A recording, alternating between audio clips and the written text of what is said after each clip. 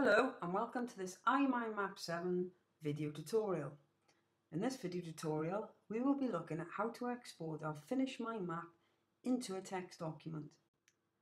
This is a good export option to use if you're mind mapping ideas for an essay, writing a report or outlining the chapters of a book.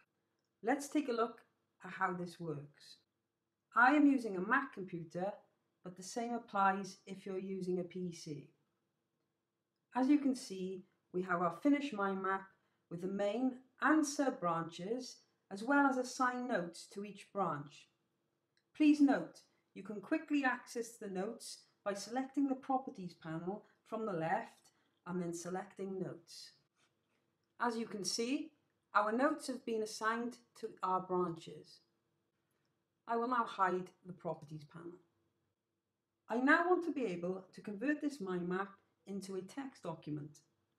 To do this, I simply navigate to the top navigation bar and select File.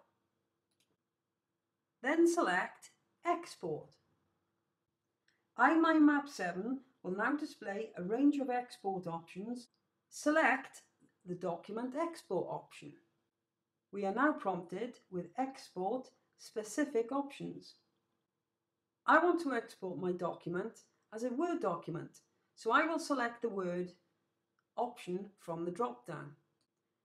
Notice we can also export to OpenOffice and PDF if we wish to.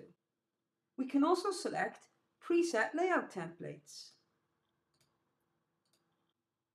We can also choose to include or exclude mind map assets from our mind map. Once happy with your options, select Next. Now, let's save our document to a destination on our computer. Then click Save. iMindMap 7 is now generating our document. Now, let's open our document in a text editor. I am using Microsoft Word. As you can see from the document layout, the central idea is the main title. The branches have become headings and subheadings. And our notes assigned to our branches have become paragraphs.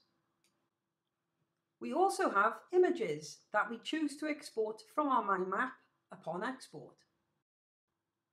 On the end page, we also have a full copy of our mind map.